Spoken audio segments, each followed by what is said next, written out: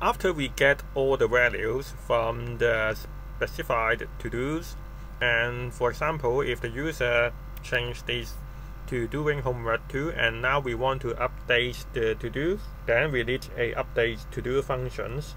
So now we back to our project and go to the top and we create constant update to-do. And now this time we also need to use the async await. First we want to get the ID from the to-do.id because later we will delete this from the to-do, and then we're going to delete the to-do.id because for the update API we do not need the ID property. So the next is we use await API.update to-do, and then we pass the ID and also the to-do, and then we are going to get the result from the read to-dos. So we use await API.read to-dos. Now after we already have this array, just like before, we are going to set the to-dos as the latest version. Now we have to update to-do functions, and then we bind these to the buttons. So we back to our update button and we go to here and save it.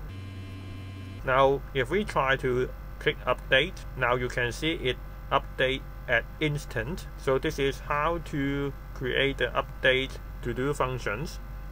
So if we click on the other area, it will back to the normal and it clear all the fields. And now, for example, if we going to do another things, buying fish, and then we just copy and paste all of this, and then we set the date, and let's see whether it works, and we click submit. Now we go to the developer console, and if we refresh, it has the buying fish. So now we back to see what happens at the create to-dos. So let's see another to-do.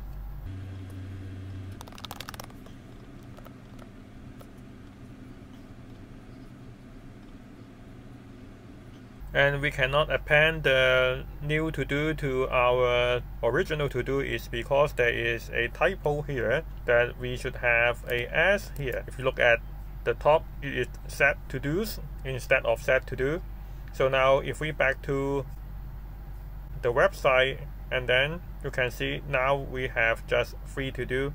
This time we type new to-do, and then we copy this and paste a few times, and then we add a date and click submit. Now we can see the new to-do already appear here. So now we can click on this and change this to new to-do 2. Now you can see it update, and also we can also delete. So this is how to use the Strapi, and we add to create a to-do.